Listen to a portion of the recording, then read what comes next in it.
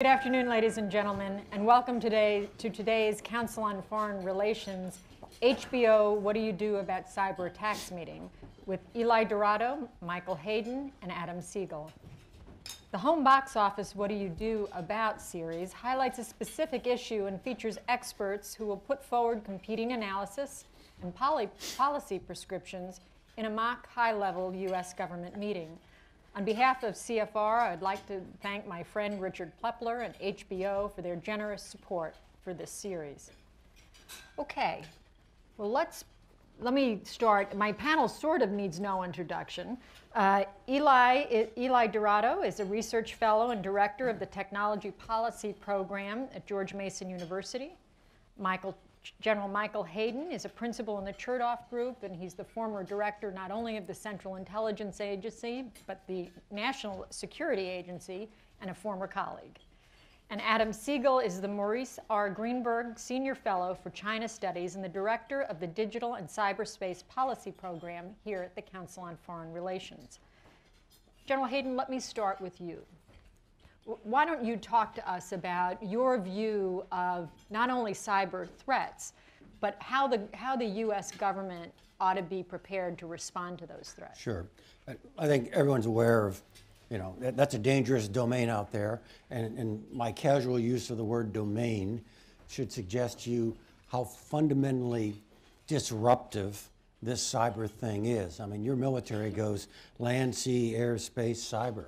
We think there's a new operational environment, and all of us, because of ease of use and scale and a whole variety of empowering things, have decided to take stuff we used to keep in a vault, in a safe, or at least in a desk drawer down here, and put it on our cell phones up here.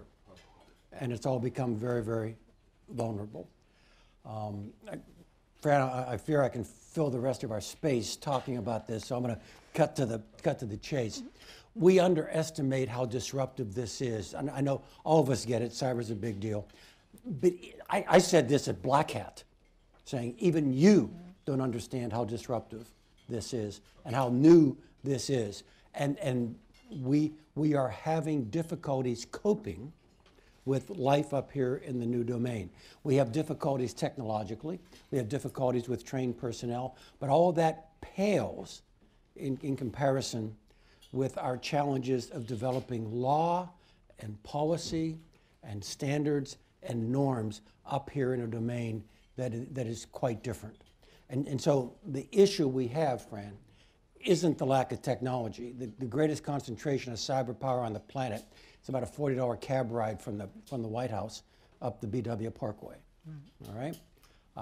Sure, we can use more talented people, but we're not bad at that either. What we don't have is a structure of law and policy that allows the government to do for us up here what we have traditionally expected it to do down here. We, the big we, the 330 million we, have not yet decided what it is we want or what it is we will allow our government to do to keep us safe up here in this domain. And the real devil and the problem, Fran, is that the three things that change because of this disruption are technology, social norms, and policy and law. And each of those three change by nature, an ironclad law of nature. They change at different rates. And so I fear that the government is going to be forever in a tail chase, providing government security services in this domain that they've worked out broadly. Look, she said I was head of CIA. We haven't always worked it out down here, too, what represents national consensus about appropriate government behavior. But up here, it's a blank sheet. I guess one more sentence, since you've asked me to tee it up, which then tilts me in the direction of the private sector being at least the immediate and maybe even the long-term salvation of making ourselves more secure up here. I tell public audiences the next sound you hear is not digital hoofbeats and the digital bugle of the digital federal cavalry coming to your rescue up here. You're kind of on your own. Eli, talk to us about what you expect. We've seen the OPM breach.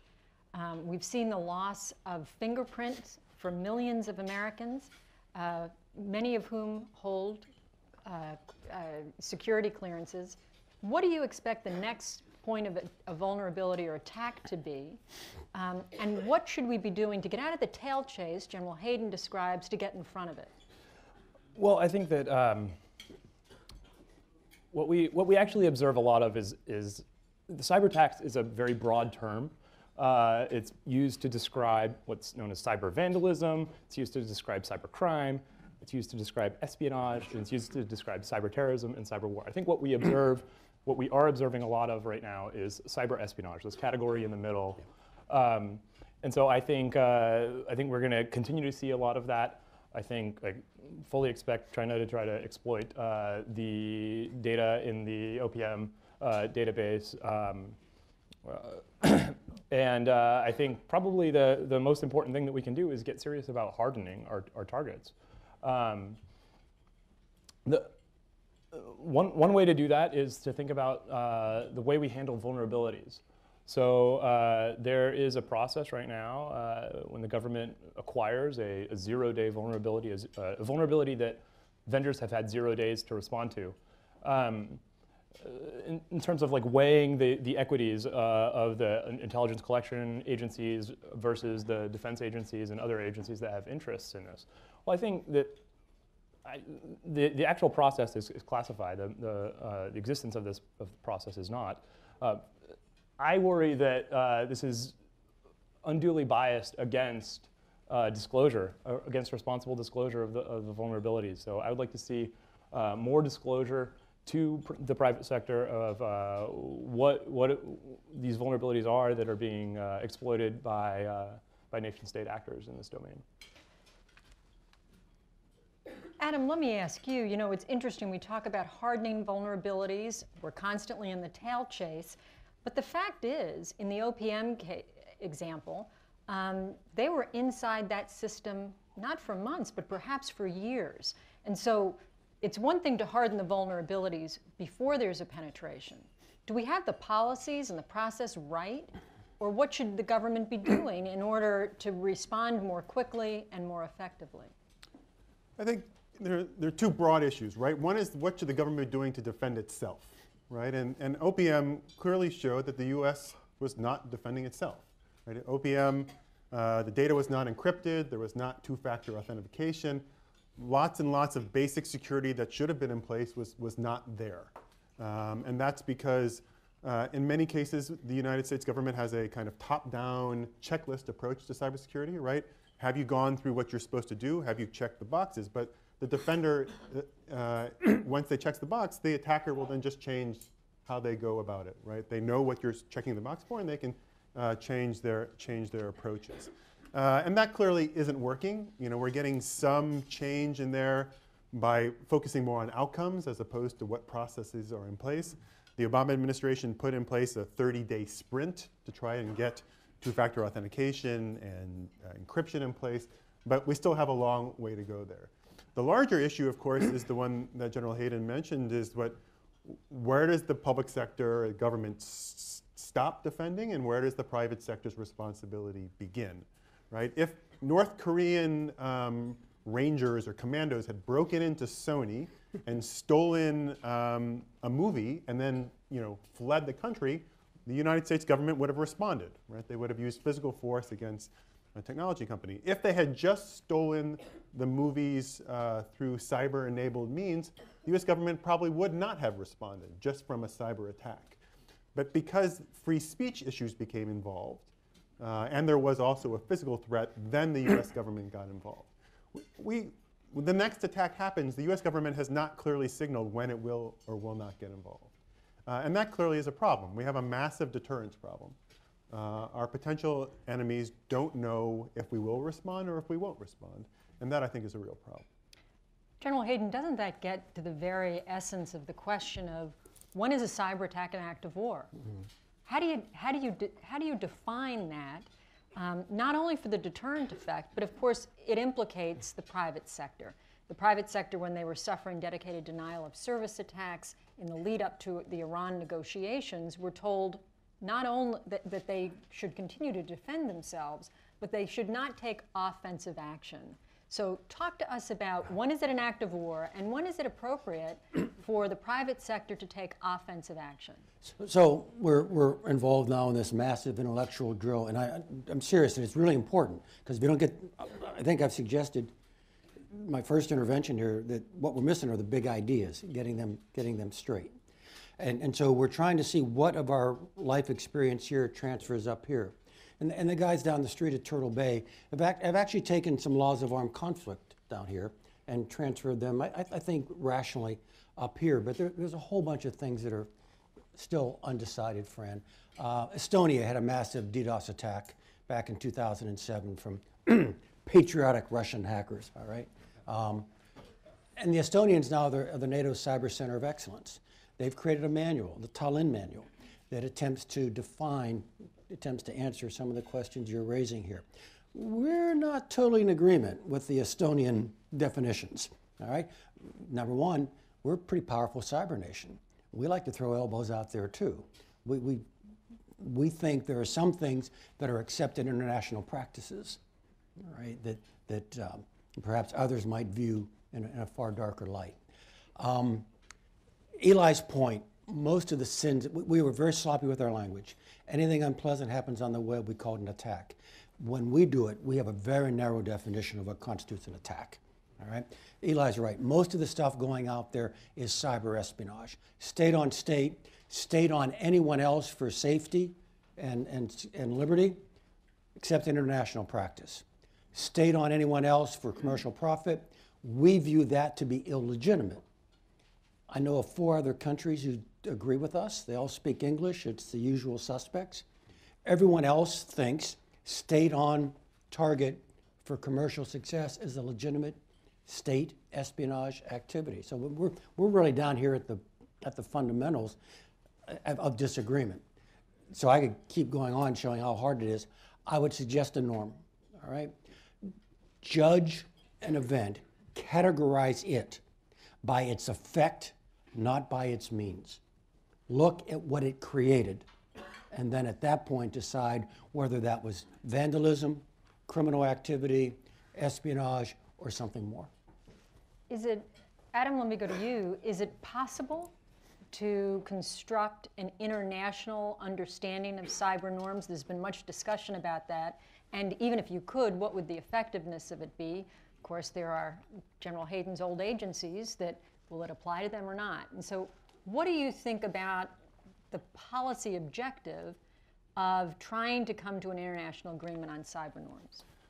I think we have to be fairly narrow on what norms we think we're going to get. We're never going to get a norm against espionage, right? We are already all hack and steal, and we've done that for thousands of years. We're going to continue doing that. And as the general said, the U.S. probably doesn't even want that norm, right? We're pretty good at it. And we don't want to stop doing it. We're at the beginning stages, right? Where if we look how long it took us to get norms about nuclear or chemical or biological weapons, it took decades over time, and we're at the beginning stages for cyber weapons. I do think that we will eventually get some norms on what will be considered a use of force or an armed attack, right? That is actually not that complicated. If you cause death or destruction, I think most states are going to say, as the general said, we're going to look at the effect and we're going to consider that a use of force or an armed attack, and we're going to respond that way. It's going to take time, right? The Chinese have not been as eager to use norms. They basically think that the United States wants these norms because they're soft and it gives us a great deal of freedom, and they prefer a treaty. You know, you would ban certain types of cyber weapons or cyber behavior. You know, of course, how you do an inspection for cyber weapons is completely unknowable, right? I could have a cyber weapon upstairs on the 5th floor here and nobody would know. I could have one on my phone and no one would know. So the idea of having a treaty is probably not going to work. We were getting some traction with the Chinese and Russians about some norms.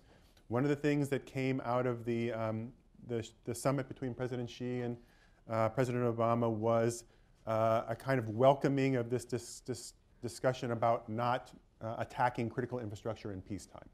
I mean, that's a very soft agreement, but it's a first step. So let me engage all of you. Let's use Adam's definition, that an act of war is that sort of cyber act that would result in loss of life or destruction. General Hayden, I'm going to start with you. By that definition, the nation, not publicly acknowledged, that launched Stuxnet might be accused of having committed an act of war against Iran. Well, I have no views on that subject. Okay. Yeah. No. I was going to let you. It is. No, it is. And look, you know, blowing 1,000 centrifuges in the tons. Okay, I'm good. That's fine. But when I've actually said fairly publicly for a fairly long period of time, let me just rephrase what I just told you in a slightly different way. Someone, almost certainly a nation state, because it's just too hard to do from the basement, someone, almost certainly a nation state during a time of peace, just used a weapon comprised of ones and zeros to destroy what another nation could only describe as their critical infrastructure. At which point you should, you know, loud sucking sound to follow. That's a big deal. I mean it. I've said on 60 Minutes that somebody's crossed the Rubicon. We've got a legion on the other side of the river now, right? That is the first time that weapon has been unsheathed for that effect. And our species does not have a good track record of putting such weapons back into the sheath and not using them again. So it is a very dramatic act, and one hopes that whomever conducted the attack thought through the implications in terms of establishing international norms of behavior before taking that step. Because presumably, right, there is a whole host of nations at the top tier of cyber capability who might share that same weapon. Yeah. Let me go back to you. Sure. What are the implications of that? And you talked earlier about vulnerabilities. How do we, as the US government, we as the private sector, protect ourselves from the use of that type of weapon against us? Well, so just to answer your earlier question, this is widely believed to be a joint operation between the US and Israeli military.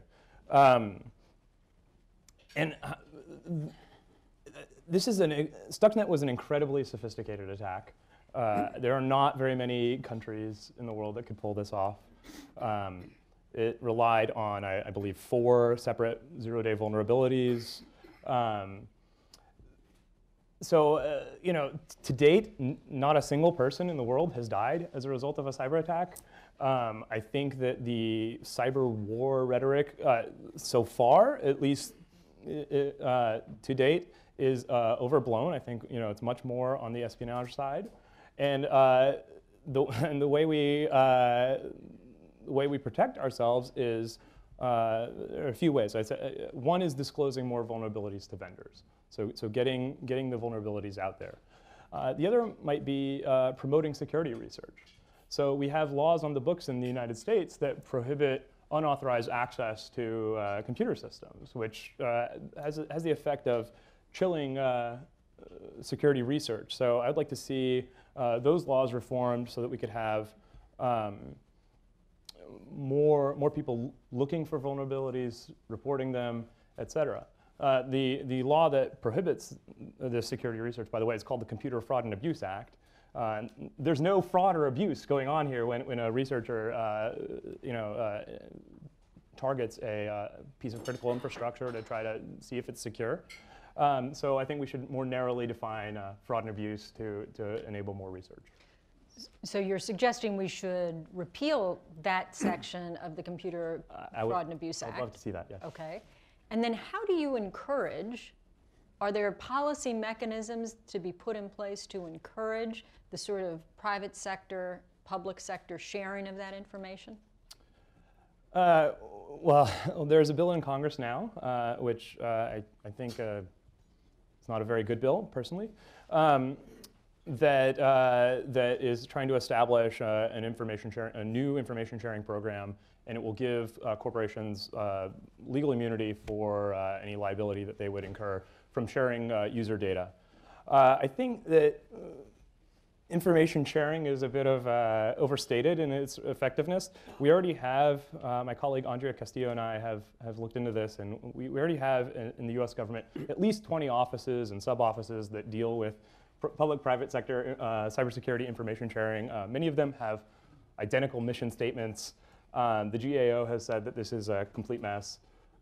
So I'm very skeptical that creating a new information sharing program is going to do much. And indeed, the private sector already shares information pretty well with itself without the federal government coming in. And as far as I can tell, the federal information security information sharing tends to slow down the actual dissemination of information because there's so many people that have to sign off on approval.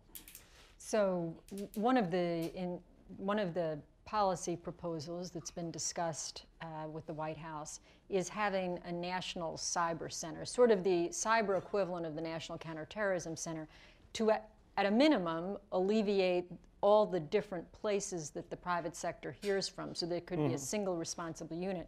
Helpful? Would that be useful or not useful? Potentially useful if we actually got around to eliminating all those other programs. I don't think any of the proposals do that right now. They're just creating more. So I'm pretty skeptical that will help. And the other thing to remember is that there are important civil liberties concerns with the information sharing bills as they're being discussed in Congress, because the information that's being shared can be used for other purposes unrelated to cybersecurity, some limited purposes, but including prosecution of violent felonies and so on. And so there are Fourth Amendment concerns with the way this is being structured. And there's also, of course, the issue of parallel construction, where the intelligence agency can phone up their law enforcement buddies and say, hey, pull this car over and find a reason to search the trunk. So there are definitely other issues relating to information sharing that make it not a great idea.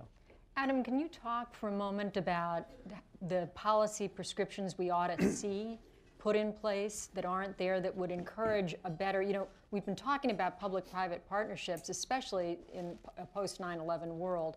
Here it's really critical, right? Because most of the expertise and the innovation is in the private sector side, and so it really is in the government's interest to foster this information sharing. How do we do it better? Why don't we war game together? I think we do, and I think there's several cyber exercises that involve the ISPs and the big private companies. I agree with Eli that information sharing is a kind of a red herring that should be done. Like, we should get it better. It's not going to solve all of our problems, but it would clearly help there. I think the big issue in what the government can do is actually help the private sector figure out what it should be doing, what successful cybersecurity looks like, right? So, Jamie Dimon, after the JP Morgan hack, said, I'm going to double my budget from $250 million to $500 million a year on cybersecurity. Do we have any idea that that's enough? Is that too much? Or is it too little? I don't think we have any sense, right?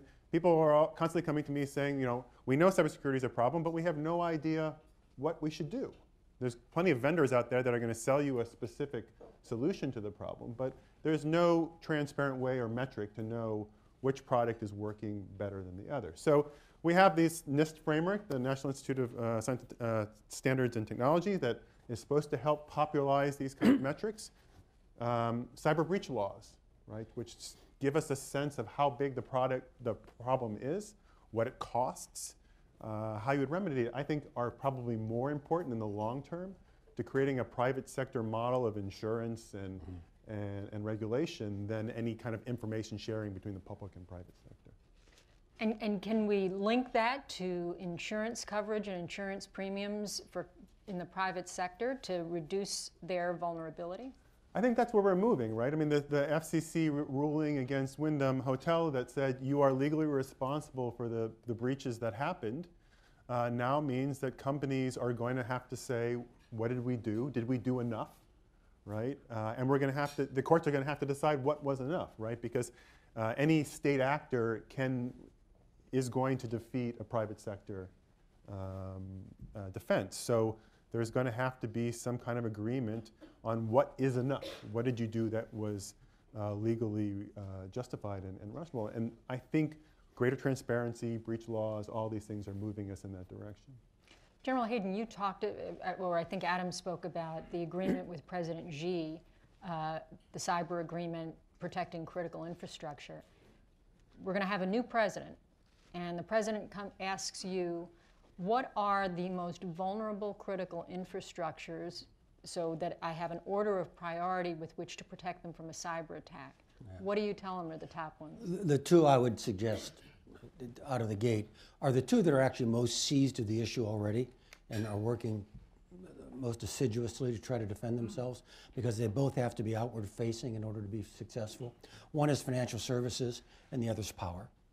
And so those are the first two that I would emphasize. You need to really make sure those are secure. And then you go through DHS's list of the other critical infrastructures that you have to defend. Do you think they're the most hardened at this point? They are the two industries that they have the toughest problem. Right. Okay? But they are the two industries that are working most energetically in trying to resolve this. So Eli, let's use that as an example. So electric and financial are both the most vulnerable but the most sophisticated in terms of their hardening. How can we take those lessons, the measures that they've applied to those critical infrastructures, and push it out more broadly within the private sector? I mean, that's difficult. I mean, the nature of the problem is different in different industries. I think there's a lot of companies that have no special reason to believe that they're going to be vulnerable, and yet they are. So I think you need to have just the off-the-shelf products be more secure, right? So Microsoft Windows, Apple iPhone, et cetera, like those sorts of things need to be more secure from the get-go. And that's the only way we're going to get the other part of industry, I think, to get really secure. Yeah. Adam, what do you think is the most likely next order? We talked about the OPM breach and the loss of the fingerprint database. Where, if you were looking at the government and you were an adversary, where would you be looking to go next? And if you're on the government side, what are you most worried about protecting now? I mean, given what we know, I have to assume that the adversaries are already in everything. It's very defensive. I don't feel like there's a set of targets that has not been exploited. I do get the sense, that the adversary is trying to get into everything that they know about. I guess the next set of issues that we have to worry about are a whole set of economic opportunities that are developing that we are not really thinking about security as we move forward. And the big one, of course, is Internet of Things, which broadly refers to all of our physical devices connected to the internet. But the most clear example of that was the hacking of the Jeep a couple of months ago. So all of you who have not seen the video, I would suggest you watch it, which is basically two hackers 10 miles away turn off a Jeep as it's driving on the highway. These were no ordinary hackers. The guy that did it used to probably worked for General Hayden at some point at the NSA. So he was highly skilled, and he actually had DARPA money behind him, helping him think about this. But the next big thing is one of these attacks on the Internet of Things that's going to cause, the type of disruption we're not expecting, that General Hayden referred to. And that, we have the opportunity now to get the security in place. Right? People always say the problem with the internet was we built it and we didn't need any security because there was only 20 or 40 scientists who all knew each other when it was the ARPANET. And so nobody thought about security. Well, we're now at that kind of beginning stage for the Internet of Things and smart cities and other areas. And so this is now the time to do it and to make sure that we have the policies and regulations in place that are there as we build out. Yeah, I just offer a couple of thoughts on, you asked about targeting. There is a changing flavor of attacks. I don't think I was ever that overly dramatic about the cyber Pearl Harbor thing and a digital 9/11. I know some people use that as metaphors to try to get everyone's attention, but let me offer you a view. If the Chinese are turning out the lights on the eastern seaboard, that is not the first item in the president's daily brief the next morning. Okay. There's a bunch of other stuff going on before that that event takes place. And so I'm less concerned about that catastrophic event. And I'm kind of going to school on the North Koreans going after Sony, all right, which was more than espionage. It was destructive, and it was threatening, and it was designed to coerce. So I'm not focused on the near peer creating catastrophic destruction. I'm now beginning to get concerned about the talented enough, renegade, isolated, reach out and touch somebody, don't think this is cost-free nation state, which is kind of a permanent definition of North Korea. Okay? But it could, in some circumstances, include an Iran. And I'm even dark enough to think in some circumstances it could include a Russia, where you go out there, and again, not a catastrophic attack, but an attack, I mean, the North Korean attack, nation state, private enterprise, designed to coerce. Okay, so that's the second kind of new flavor. And the third, I would suggest the Anthem attack and the OPM attack. In terms of data theft, for the most part, kind of the rough history has been stealing end product, stealing intellectual property, stealing negotiating positions, stealing data from a competitor. This was stealing big data. This was stealing massive databases, which is a new kind of thing. And I believe firmly, and the Chinese did both, and I believe the Chinese now are productizing the results of these massive thefts on their own, rather than what we have historically seen, which is stealing the product, stealing the outcome. Now they're stealing the raw material and running their own algorithms against it. So your original question was, where should I guard inside the government? I do think it's the big data databases. Yeah. Let me ask you, we talk about this, we've now broached the subject of the Internet of Things. Last season, for those of you who watch Homeland, there was this episode where, of course, the digital signal to the then Vice President's pacemaker was interrupted and he was killed. There's no question that currently pacemakers using wireless technology in your home record that medical data. Is that possible? Can cyber be used as an assassination tool, General? Maybe. Look, the more we become dependent upon the ease and the empowerment that the digital universe gives us, the more it could be turned to dark purposes. Many octaves below what you just asked. I go to Pittsburgh to watch the Steelers play football, and I never stopped to get those tickets at the Pennsylvania Turnpike, all right? I got Easy Pass, and I just slipped right through, and everyone else is in line, and I love that. And my trade-off for that is the Pennsylvania State Police know where I am all the time, okay? There are all those sorts of trade-offs. So I don't know the specifics, Fran, but the more and more we put OnStar in our car, and make our car, in essence, a node on the World Wide Web rather than an internal combustion machine, to that degree, people have the ability to penetrate it and take control of it. So I think every year at Black Hat or DEF CON, there is always a proof of concept, right? And somebody will either hack a pacemaker or a dialysis pump or some other medical instrument. They tend to be in the same room, right? The situation is always very controlled.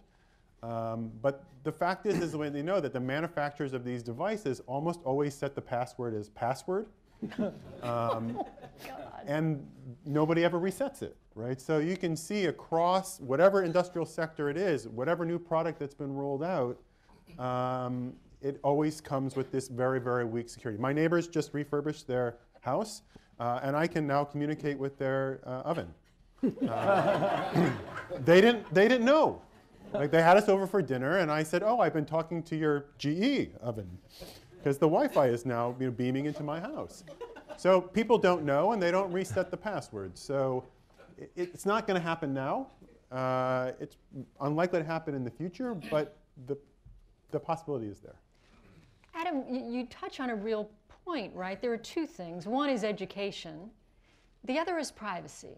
Talk to me about, there's the newly elected president, and he said, we have to get our arms around this. Part of protecting the nation is starting with the individual.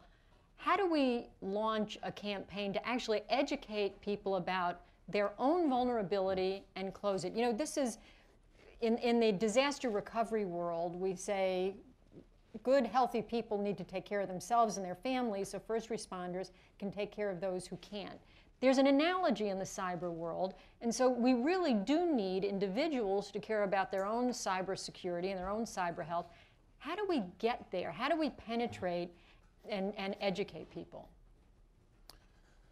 I think there's two things. I think one is that we've finally moved away from the model of blaming the user, right? It always used to just be the user's fault, and why did they go to the Chinese internet web cafe and just start downloading everything? They should have known better, right? We now, have much more education. I think we are teaching people about what they should actually do. I think, that's getting better. And, my kids at school now, in addition to the lecture about not posting things to Facebook because it's going to last forever, do have a series of discussions about what they should do to keep their devices safe, and that's Westchester Public School. So I think education is clearly part of it.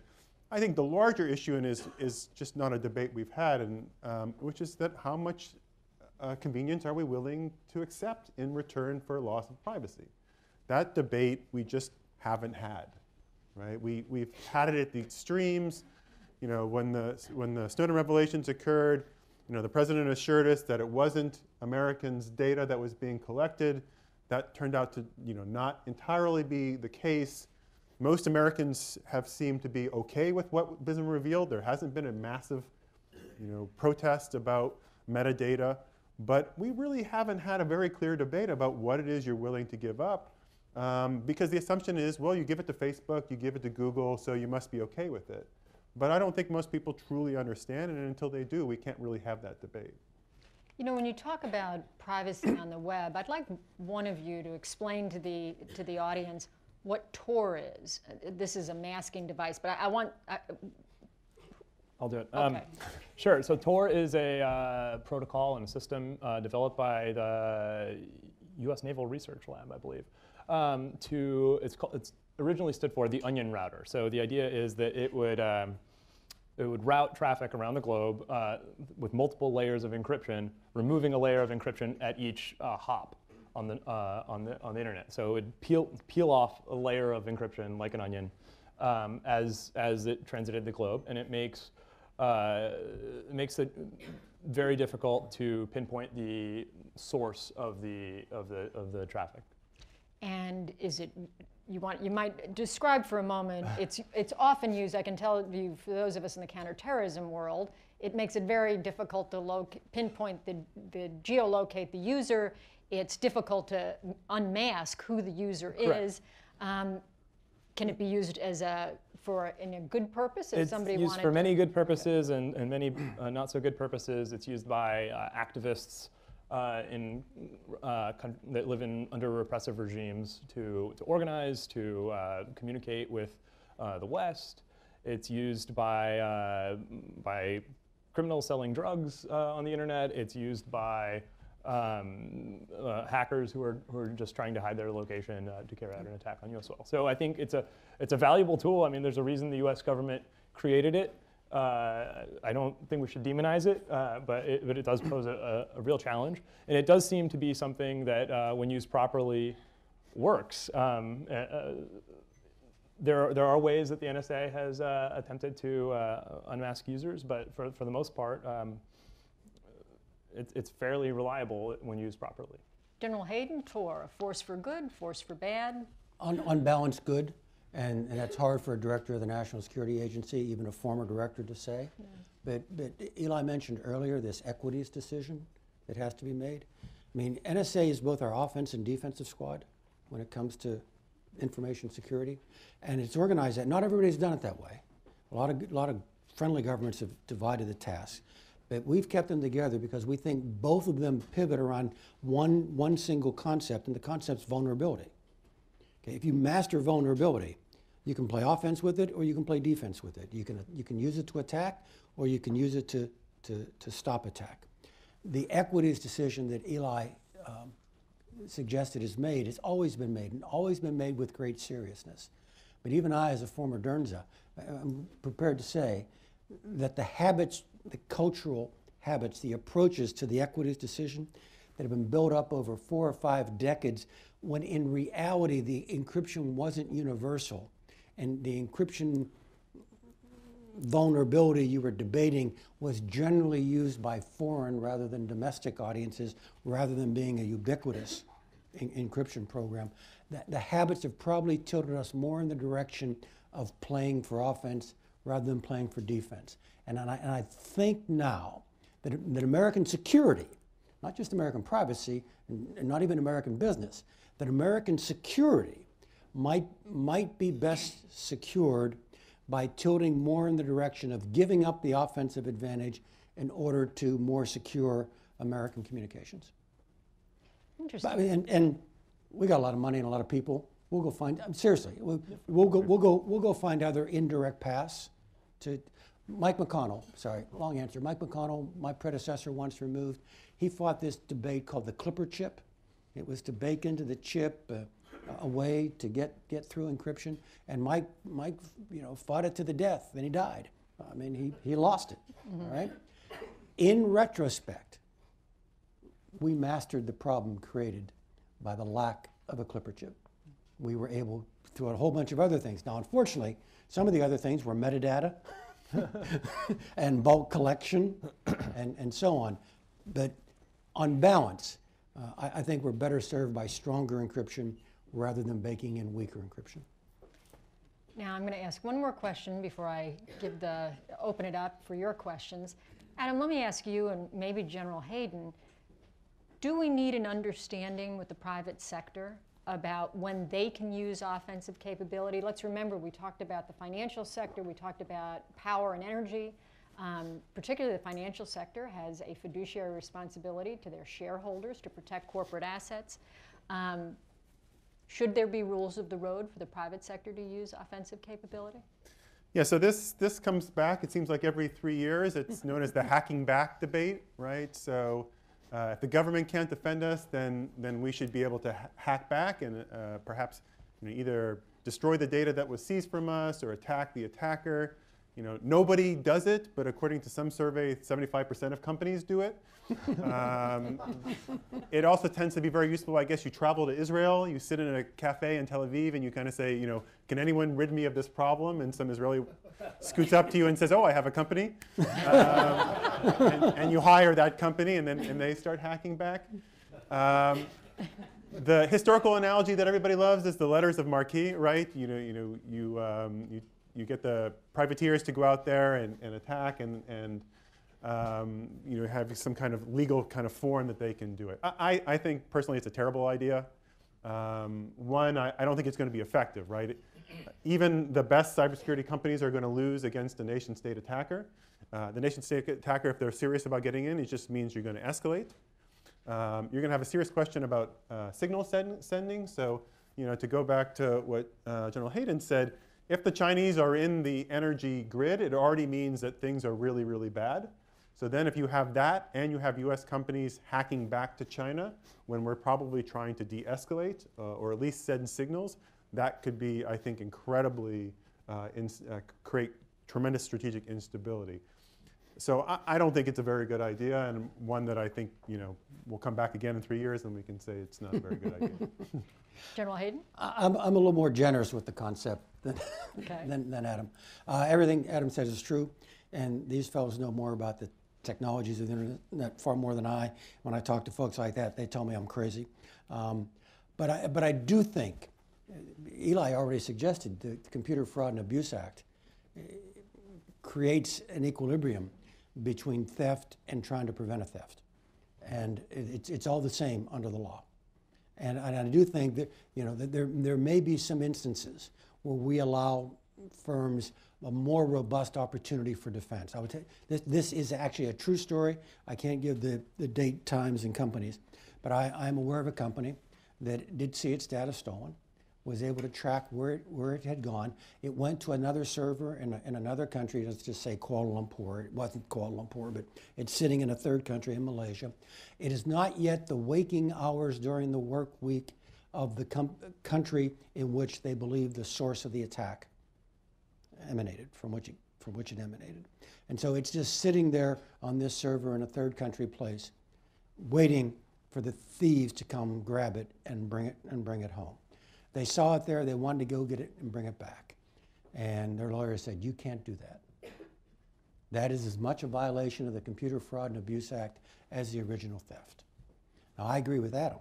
I think American companies are doing it left and right. They're just not doing it from American soil. Okay? I don't know that it's a good thing to prompt lawlessness as the preferred practical answer to theft.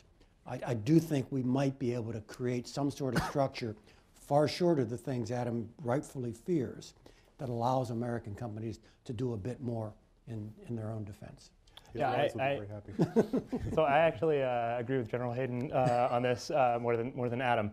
I think active defense, all the evidence shows that I've seen shows that it works. I mean, I don't know if this is the incident you're referring to, but it is open source. When Google was hacked in 2009 in the Aurora attack, they hacked back at a server in Taiwan, and they not only discovered that their data was stolen, but a number of other companies had data stolen. And so they were able to notify those other companies that Chinese intelligence had hacked them. So it seems to be effective. It seems to aid in attribution. I think everybody is doing it. We haven't had any prosecutions in the U.S. for this, but it is, I think, arguably illegal under the CFAA. You can maybe argue that there's a common law defense, but it has not been litigated in court. And so providing clarity, I think, and allowing hacking back with strict liability for damages to innocent parties, I think would be a good solution. Okay. So at this time, I would like to invite members to join our conversation with their questions. A reminder that this meeting is on the record. Wait for a microphone and speak directly into it. Please stand, then state your name and affiliation. Please limit yourself to one question and keep it concise to allow as many members as possible to speak. Questions? Okay, let's start over here. Hi, I'm Michael Richter, and I'm a former intelligence officer, which means I did work for General Hayden at one point in time. But my question goes to Adam, who mentioned the FTC decision in the Third Circuit recently, where the court kind of vaguely said that companies need to make a cost-benefit analysis, and it very clearly made the decision that Wyndham didn't meet that threshold. If you were talking to boardrooms right now who are trying to make that cost-benefit analysis, what would you say to them? Yeah, I don't think we have the answers, quite honestly. I think we only had the one ruling, right? We don't have much of a precedent, and it's been unclear about where that line is drawn. So I think that's a real problem, is that all these companies now want to do something, but they don't know how much they have to do.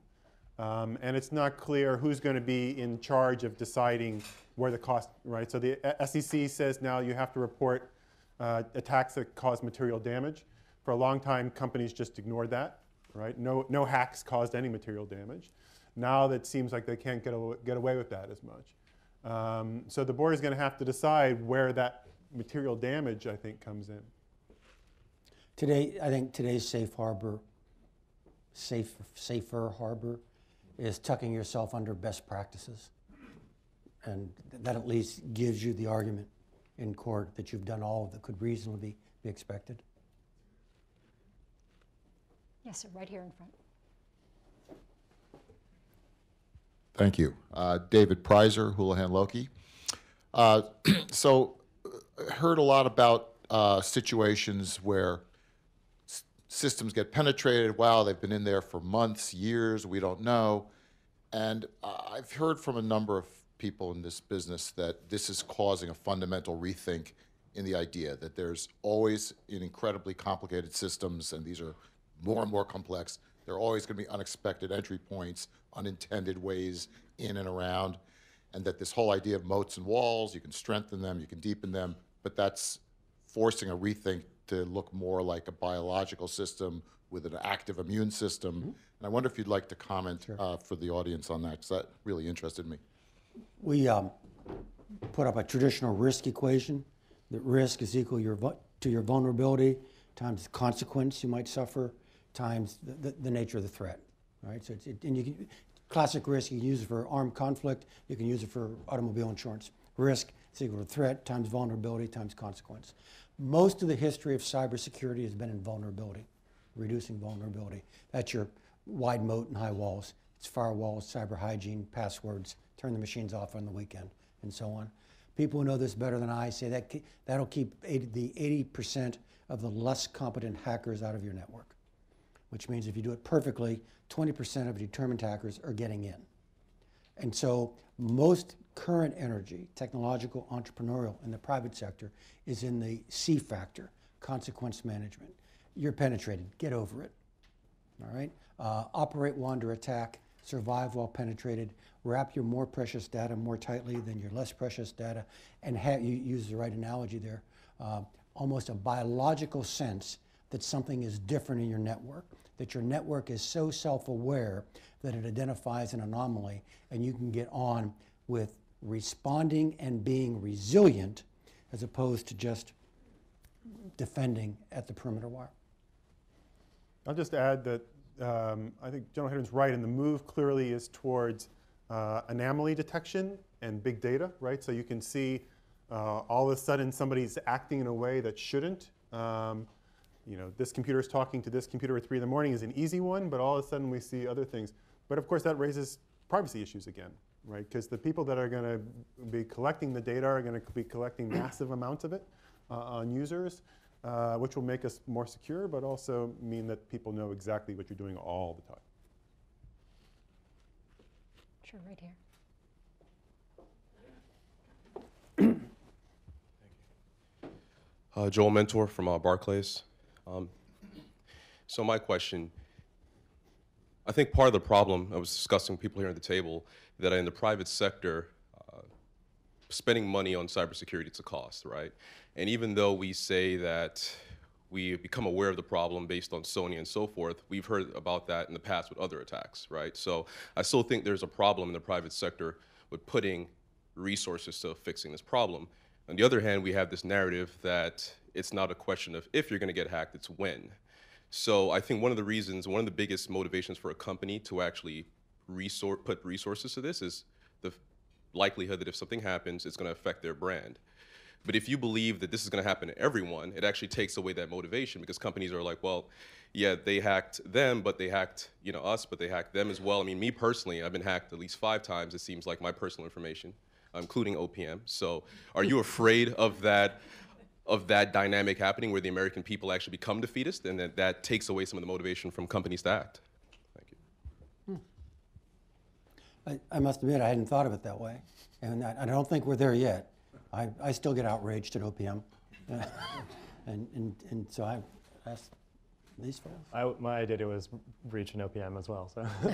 Me too. Yeah. That's everybody's. I don't think, can I tell you, I don't think so. I sit on a board of directors. You asked the board question. Board of directors are worried about it. Now, it's a question of the balance, the board pushing management and how much investment management is willing to take. But I'll tell you, the fact that others have been hacked and that there's this sense of inevitability, at least on the public boards I sit on, boards are pretty focused on it. And I don't think that sense of inevitability will sort of give any comfort to a board. I mean, I would also, I think because so much of the damage was reputational, right? Because the Sony attack, so much of the damage was the emails, right? Exposed about the racist, misogynistic, all the other things that the executives were saying. So my sense is that boards are very, very sensitive to that still. I know I'm very sensitive about that still. Not that my emails are filled with racist, misogynistic emails, but I think the personalistic exposure is really what is motivating a lot of people in this space. KT. KT McFarland from Fox News. We have stuff other countries want to steal. They don't necessarily have stuff we want to steal. Could we, if you look at the countries who are potentially our cyber enemies, China, Russia, Iran, maybe North Korea, They all have one thing in common, which is they have censorship of their own populations, and they're terrified that their populations would have an Arab Spring-like revolution to throw them out of power. Could we ever use Tor, VPNs to tear down their cyber walls and cause them an enormous amount of grief? So you're asking a covert action question of me, aren't you? There's a reason it says covert, you know. Of course. And KT, it would be a, number one, you don't have to be sinned against to think about it. All right? I mean, there is a category of covert action called influence campaigns. All right? That, and can't really say much more about it. So it does not have to be in response to a particularly egregious cyber offense. It could, however, be part of your kit to try to, for want of a better word, discipline an adversary, that their activity is not cost-free, that actions do have consequences. I generally trend, since most of that, look, stealing OPM is, that's just espionage. All right, I have no anger against the Chinese for stealing that. I mean, it's my data, so I'm mad. But intellectually, I have no right to be angry. If I could have stolen that data in China, I'd have done it in a heartbeat.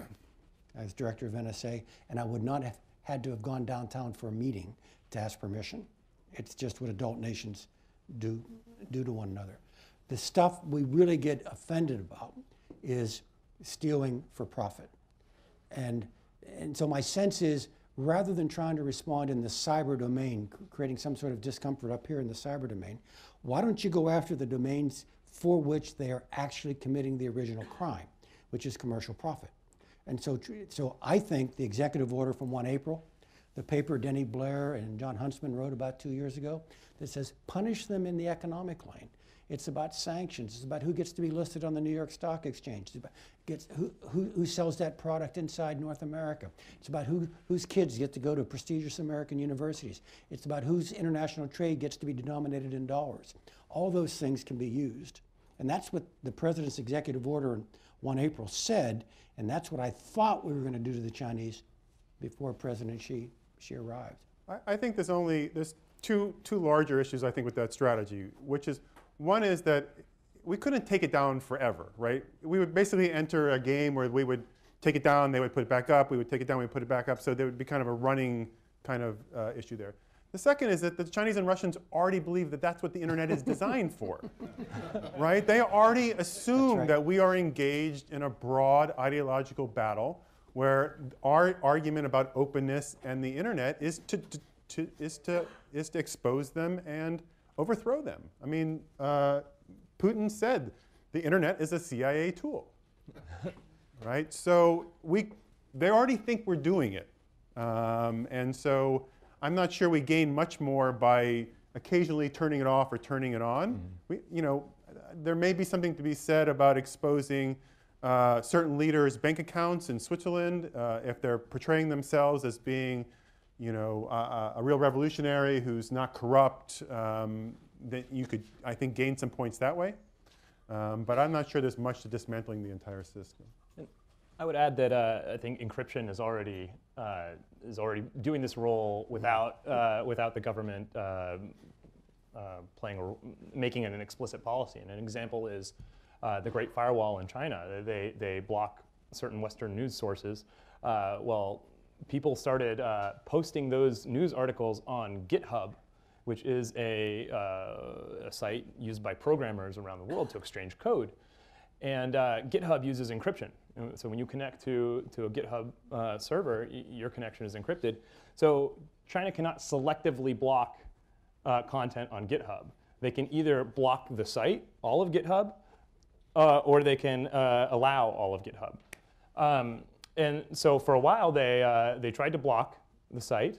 And there was an outcry in China because you're killing their software industry because all of the best code is on GitHub. So they were forced to unblock it, and the content is still being posted there, to my knowledge. So I think well, then they invented the Great Cannon and knocked off. Yes, they retaliated. Yes. Yeah. Sure, all the way in the back.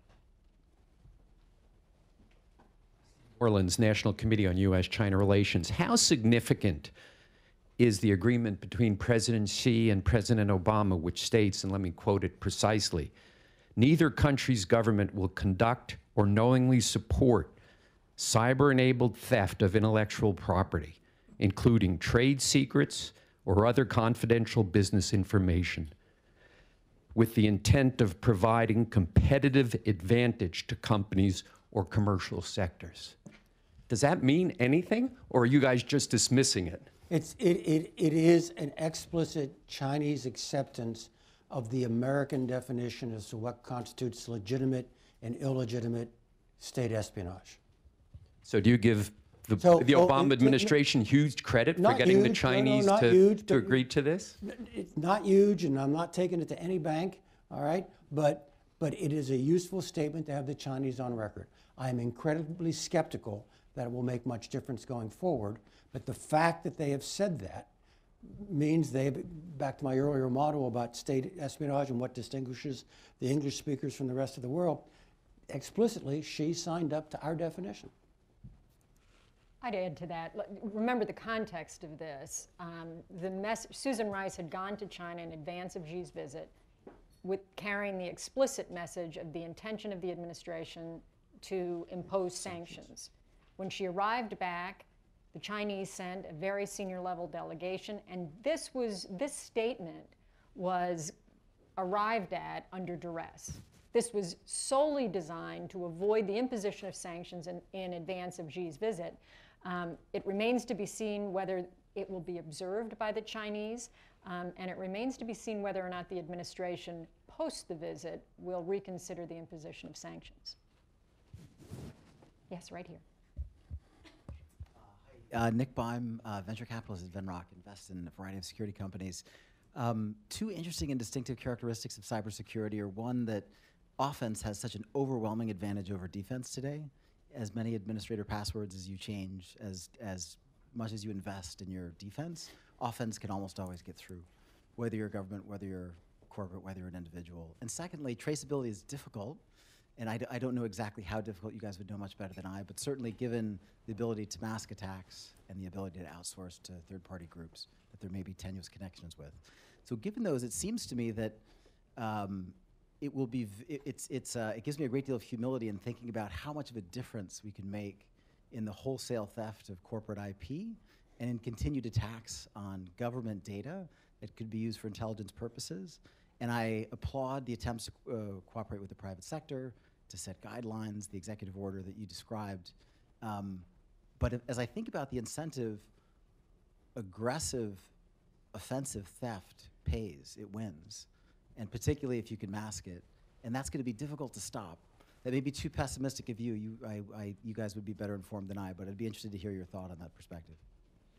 So I think the question is, right, if you can mask it and you don't exact a cost, General Hayden, how do you deter it? Yeah. Well, the whole question of deterrence theory, rolling from our physical experience up here, lots of questions to be resolved. It may not roll automatically or easily.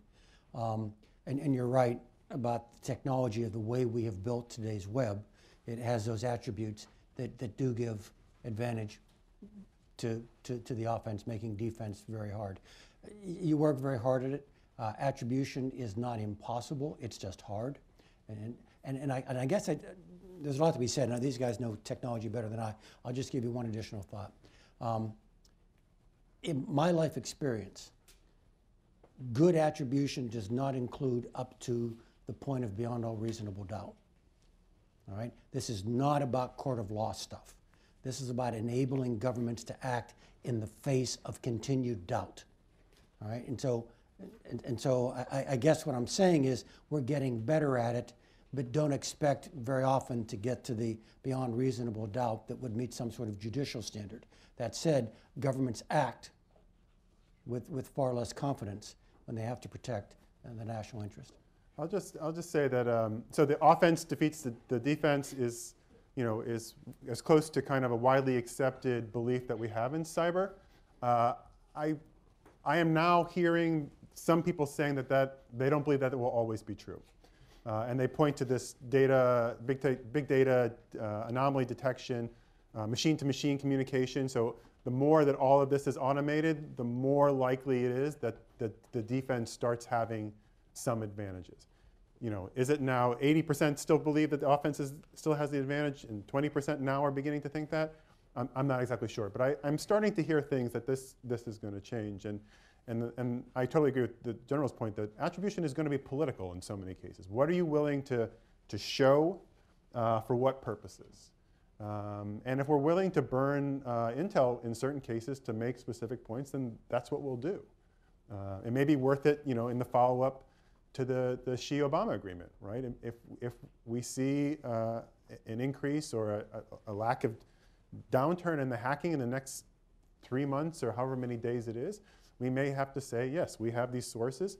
This is more than we've exposed before, but it's worth it to impose the sanctions and follow through on the agreement. I think I probably agree with Adam, and I'm a little bit more optimistic than the conventional wisdom in terms of our ability to defend. I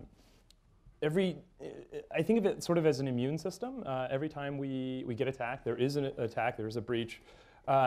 We actually learn something about what was exploited, and usually we learn several things.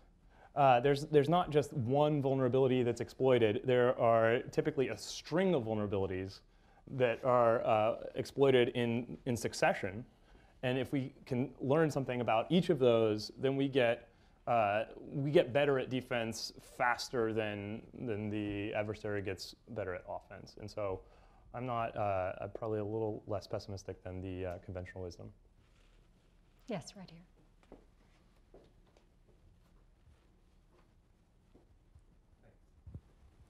Tom Glosser with the Council.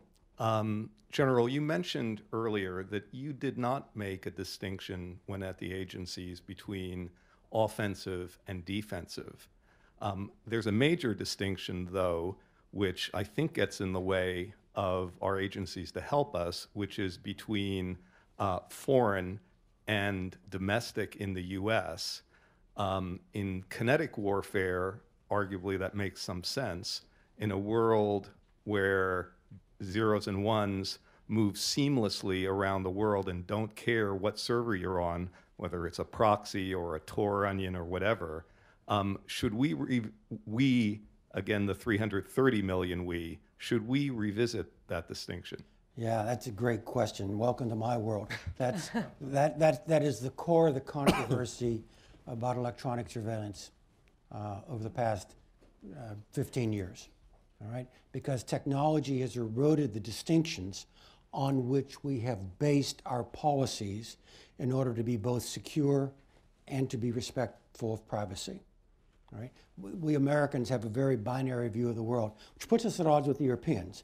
And the Europeans have this kind of soft edge, almost fuzzy human right to privacy. All right, and it can be whatever it is you want it to be, based upon today's newspaper accounts of how they're viewing safe harbor and not, all right? We Americans are Manichaean when it comes to this. You either are or are not protected by the Fourth Amendment to the US Constitution. And if you are protected, we can't do anything. If you aren't protected and your communications contain information of value to American safety and security, game on. You don't have to be a bad person. It's the information, it's not you. And that's been our view. The problem is with a single global integrated telecommunication structure, most of which is housed in the United States. We have developed habits of American, not American, largely based on geography, okay, rather than citizenship, and have generally considered anything in America to be of America. Hence, you got to get that little 702 finesse in the FISA Amendment Act to allow NSA to collect from companies emails between Pakistan and Yemen, whose only American identity is the fact that they're sitting on Google servers somewhere on the West Coast. And so we're working our way through that dilemma. How do we continue to live up to the spirit of the Fourth Amendment, protecting American privacy, in a world in which all the technology surrounding that is very different? And frankly, it's very, very controversial. The 702 program is the email system, and okay, you can go via a generalized warrant, not a specific warrant, a generalized warrant, and get what is truly a foreign communication. But it's sitting in the United States because it causes great concerns even among Americans. Frankly, I think because it's been misrepresented. But that's the core of the dilemma. I'm sorry, just one additional turn on this. There's nobody alive I know of who raised a finger of civil liberties concerns about NSA going after Soviet strategic rocket forces communications, coming out of Moscow out to ICBM fields in the Far East, where we're kind of listening for words of interest like launch. Okay? And the 21st century equivalent of that are terrorist, proliferator, trafficker communications coexisting with your Gmail and mine in the same communications pipes. And so if you want your government, in this case NSA, to do for you in the 21st century what it did in the 20th, it's got to be on those pipes. How does that make you feel? And for a lot of Americans, not all of whom routinely wear tinfoil, for a lot of Americans, that is a very concerning reality. Yeah, all the way in the back.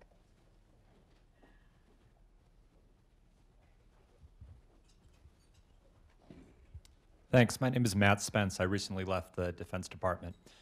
When I was in the government, one of the things that struck me is the disconnect between how the government and the private sector viewed the cyber threats, viewed the opportunities, viewed steps to take to defend against it.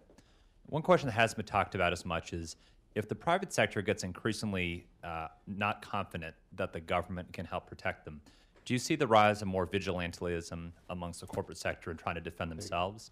And do you foresee a role for offensive cyber operations by any corporations, other private actors? I think we.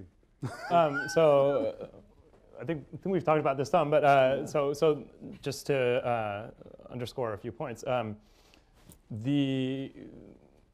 generally the civilian agencies are not very good at cybersecurity. We experience 70,000 security incidents a year in fiscal 14 anyway, of federal agencies. So I think that people are right to ask whether the government can defend them. I think we do see more vigilantism and more companies engaging in active defense, and I think that will continue. Yeah, to the degree the government remains behind the power curve, late to need. I mean, it's also part of our political culture. When the government doesn't show up, we begin to provide for ourselves. And so my hope is that we recognize that reality and then provide a legal framework in which that can be done, but not done to excess. Okay, last one all the way in the back. Yep, you got your hand up. Mike Moran from Control Risks. If attribution is central to the problem, is there some way, we've just seen TPP, I guess, signed yesterday. The Europeans and the US may eventually enter into something like that. Is there some way to use these large international constructs to at least create an attribution arbitration panel that it ultimately gives the best guess as to where a major hack or strike came from? And then perhaps within the confines of that very large trade bloc, you could have some kind of graduated penalties that ultimately got to the point of sanctions. I don't think it would be through the trade agreements, quite honestly. This idea has been floated. I think Dick Clark used to talk about a cyber risk reduction center, which would kind of pool information about threats, and you could cut off or give to nations that did or did not supply information to or were acting hostily or inhospitably. Interpol might be a role, right, where you could have discussions about what type of attribution you'd have there.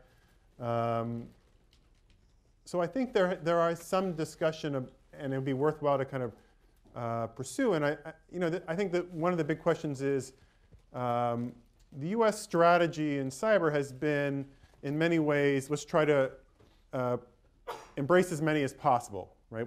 There was a kind of a debate about should we do like-minded first and then kind of broach out, as opposed to should we do our adversaries and then kind of get it right with the like-minded. That type of approach, I think, is the like-minded approach and sending messages to our potential adversaries, I think, is gaining traction. and in some ways cutting them off from resources that they would want. I'm in the like-minded club, and I would begin with the Five Eyes. Those 5 English-speaking democracies who have a good track record in this domain, all the way back to Bletchley Park, out to G7, then out to G20, kind of in concentric circles, because you're in essence addressing nations roughly of like values, but all of them have skin in the game. And I think that's a logical approach. Well, it's 2 o'clock, and that concludes our meeting. Help me to thank Adam, General, and Eli.